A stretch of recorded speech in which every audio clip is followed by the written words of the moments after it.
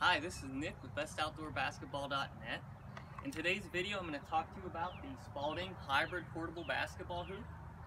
I actually picked this up from my house recently and wanted to talk to you guys about the assembly process, different components, things I like, things I don't like, and overall how this hoop performs when you're using it. So we're going to start with assembly.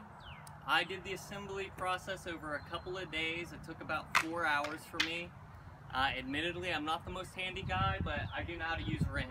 So most of it I could do by myself, but there were about 5 steps or so where I needed an extra set of hands. I just couldn't do it all on my own. So you will need 2 people to assemble this hoop at least, but for the most part you can definitely get it done.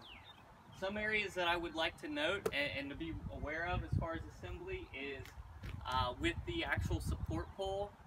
When you connect the pieces together, you only have one shot to really get that right, so make sure you have help. It would be better that way because you want to make sure everything is lined up.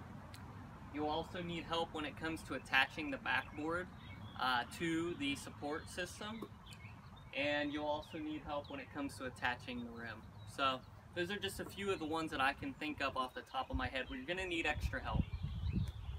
Assembly wasn't as bad as I thought as far as difficulty, but I will say that the manual isn't clear in some instances.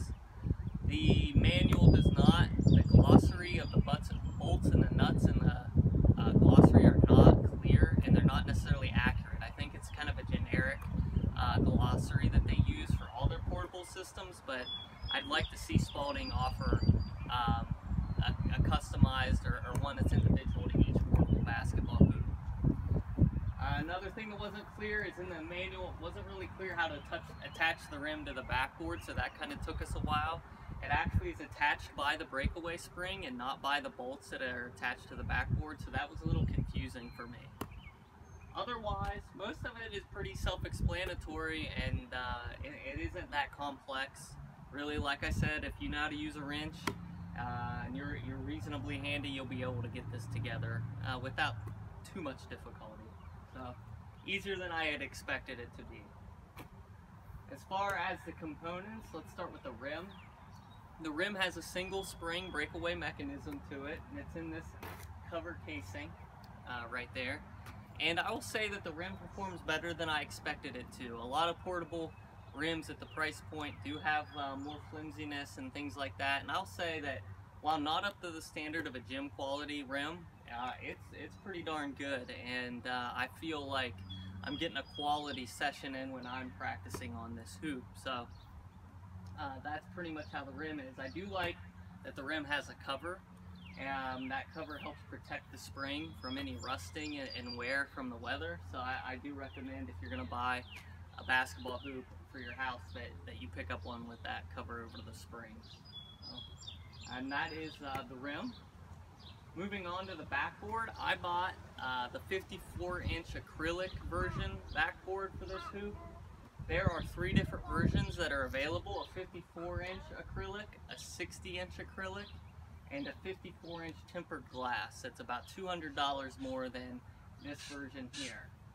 I will say that I've been really impressed with this backboard. I wasn't sure how much of a difference there'd be with the acrylic to the tempered glass, but it's not been as much as I had expected, and not to mention that acrylic is just by itself as a material much more durable than the tempered glass. So if you live in an area with high winds or anything like that, or you are fear that maybe the hoop will tip over, you definitely would rather go with the acrylic over the tempered glass. So it actually bounces off, when you shoot the basketball off the backboard for a bank shot, it actually comes off with some pretty good velocity.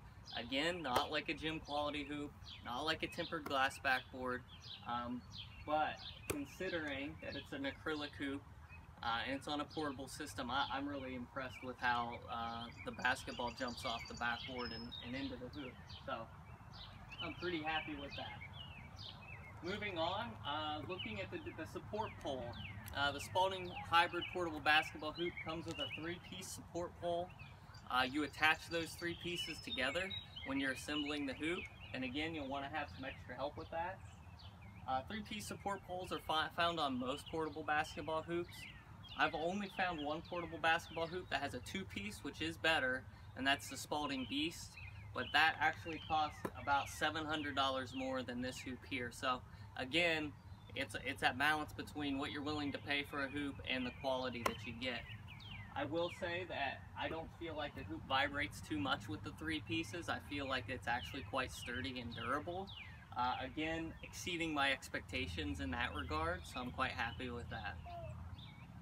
If looking at the base of the hoop, that's kind of where this hybrid, Spalding Hybrid term comes into play, because you actually fill half of the base with water and then you fill the other half with bags of sand.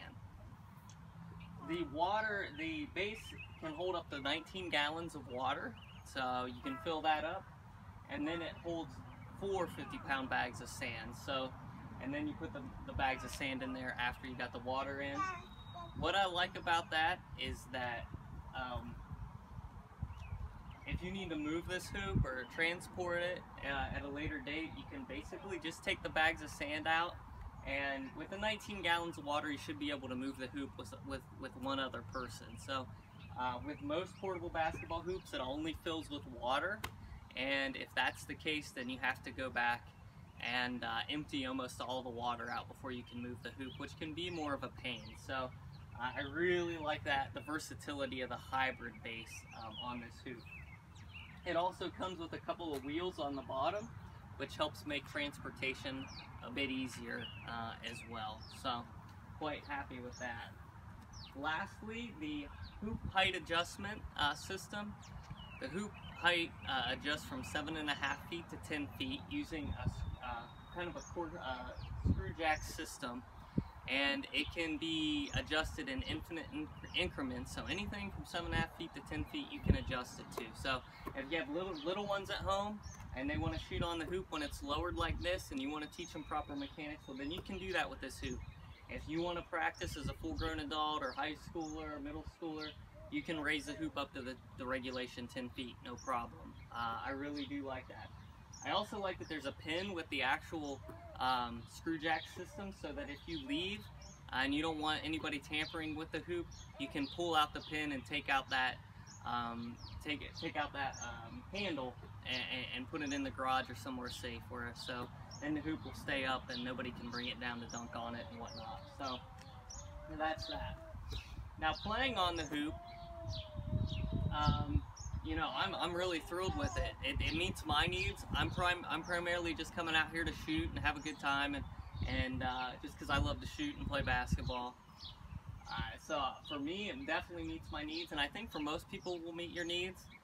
If you see here, like, I have a decent driveway, but it's not huge. I don't have a full court or anything to utilize, and I haven't built one for that reason either. So I'm really happy with the performance of it. When you shoot and it hits the rim, especially if it hits the back of the rim, it performs really, really well. It's very sturdy.